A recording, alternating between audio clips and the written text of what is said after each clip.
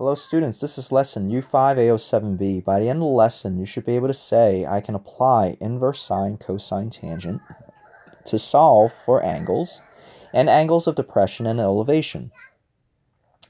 So in the target, as it suggests, okay, we have another terminology, okay, that we have not introduced yet. We have talked about sine, cosine, and tangent and solving for unknown angles, okay. However, we have not talked about this concept of angle of depression and elevation. As the name suggests, angle of elevation is how much we are going up by, and we are going to measure an angle for, and the angle of depression is the angle to which we are dipping below by, and we are always referencing this from some horizontal axes. So the angle of elevation is always going to be above the horizontal axes of the above the horizontal line which we are viewing from, and then the angle of depression is going to be below that. With that in mind, let's try to go over this first word problem. So it says here, a cameraman is capturing the light of a hot air balloon. At a particular moment, the hot air balloon is horizontally positioned at 150 feet away and 100 feet off the ground. The camera rests on a tripod 3 feet off the ground, and our task is to find the angle of elevation of the balloon seen by the camera. So a couple of things here that we need to understand. I'm going to switch over here. So we have the situation where we have a right triangle. Actually, pause the video to see if you can figure this out, because I think you have enough information here to, or actually enough to go by for you to figure this out on your own. So this, hopefully you guys had some time to think about this. This height over here, this is 3. And since the hot air balloon is 150 feet off of the ground, I'm sorry, 100 feet off the ground and 150 feet away, this is going to be 150. And then this length over here is going to be 97. And the goal is to find out what is the angle of elevation. Right? Find the angle of elevation. That's this guy right here. So how are we going to do that? Well, looking at this right now, what I have is I have opposite and adjacent. 97 is opposite of the angle of elevation, and 150 is adjacent to the angle of elevation. So therefore I can say tangent of theta is equal to 97 over 150.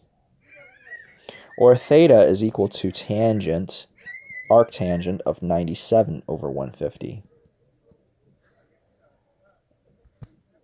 And if I were to figure this out, I'll end up with theta equaling 33 degrees approximately. Let's take a look at the next problem. Pause the video to see if you can figure this out. So it says here a lighthouse shines a beam of light onto the ocean. The beam of light measures 500 feet. The lighthouse is 200 feet from sea level. Find the angle of depression of the beam of light and the distance the light is away from the foot of the lighthouse. In other words, we're looking for this horizontal distance there. Let's label the diagram. So here I have 200 feet. That's this entire length, and I have 500 feet, which is of the hypotenuse. So what I want to do to figure out the angle of depression, okay, immediately I know that this is going to be my angle of depression, and I have a right triangle in place. So if I were to label the 200 here, right, I immediately notice that 200 is opposite of theta. I also recognize the hypotenuse is going to be my 500. So because I have opposite to hypotenuse, I'm going to use sine. Sine of theta, therefore, is equal to 200 over 500, or theta is equal to arc sine of 200 over 500. Pop this into the calculator. I end up with the angle of depression being 24 degrees. So, however, that wasn't the only thing that we needed to find. We also needed to find out what is the how far away is the beam of light away from the foot of the lighthouse. So we're going to use Pythagorean theorem to help us with this. So I know that x squared plus 200 squared is equal to 500 squared. Subtract both sides by 500 squared and take the square root.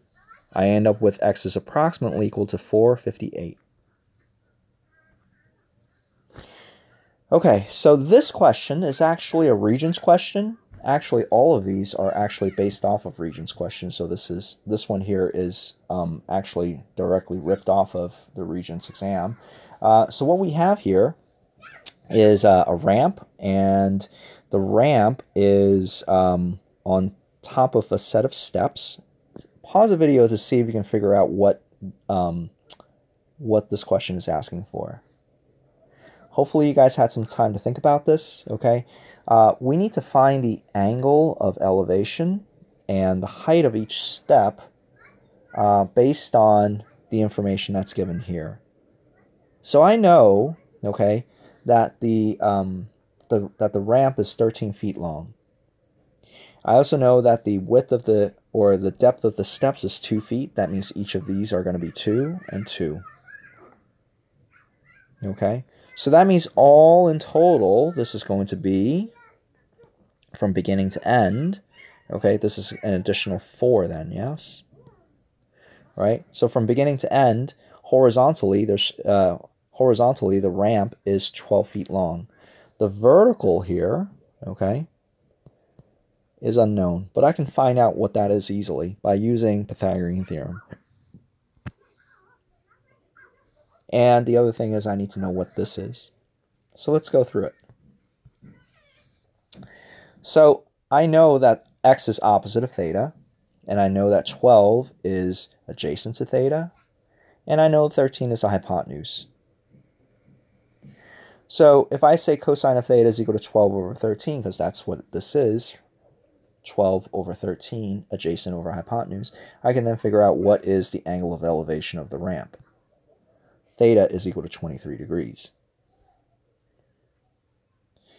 Next, I need to figure out what x is, and I can do this using Pythagorean theorem. I know that x squared plus 12 squared is equal to 13 squared, but also if you recognize that this is a Pythagorean triple, it should be recognized that this is actually equal to 5. So each step, if the total height here is 5, and there are 3 steps in place here, right, or actually 4 steps, I need to divide by 4. So therefore, each step is going to be 1.25 feet.